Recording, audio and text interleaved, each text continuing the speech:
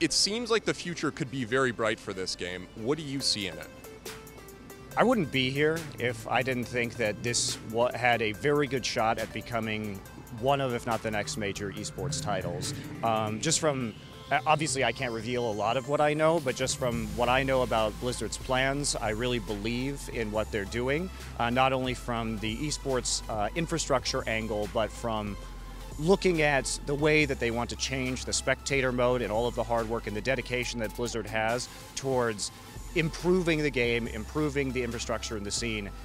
It's very encouraging, very encouraging. When I was like a pro player, let's say, let's put pro in quotes. I was a competitive player in Team Fortress 2. It wasn't a very big game. Valve is notorious for being like very hands-off with their games. I think that's pretty true for almost all of them. Yeah. You know, it's not like the CSGO guys, like Dota guys. I mean, I think it's pretty much across the board. Valve generally doesn't communicate as much as, you know, other developers do, like Riot and such. Blizzard, on the other hand, has been amazing in that aspect. You know, they ask pro players, like, you know, what's your feedback on these balance changes? How do you feel about this? What's your opinion on this? And they're like, I feel like I'm part of the balance process, not just me, but other players as well. We're like, they ask us for our opinion on things, and we tell them, oh, this sucks for X, Y, Z. And they're like, oh, that's a good idea. We'll tweak it like this on the new, the new patch on the PTR. And it's like, it feels like they care a lot. And it's really, really awesome to be a part of it. What brings you to Overwatch, sir?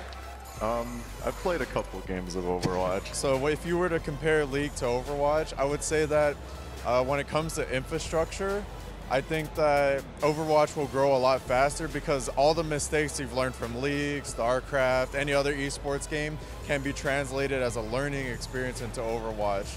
And on top of that, Overwatch is a very fun game. It's a 6-on-6.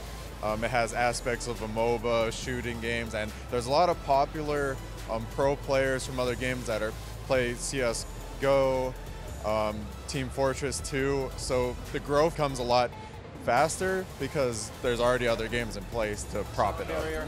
So let's see what they can do. There comes the Graviton Surge, and Aron pulls out the Dragon Blade. Sweden is in big trouble. Well, I mean, first of all, you need the platform, right? And I think Overwatch is a great platform that you can build a good sport off of. We've got the game modes that exist in the game so far, which are really entertaining to watch. Escort is great, Assault is great, you know, Control. Maybe some of the maps on Assault and Control need a little bit of work, but overall, you know, it's a really fun game mode to watch. And but more importantly, you've got the platform, right, where you can add characters in, you can add maps in, you can add game modes in.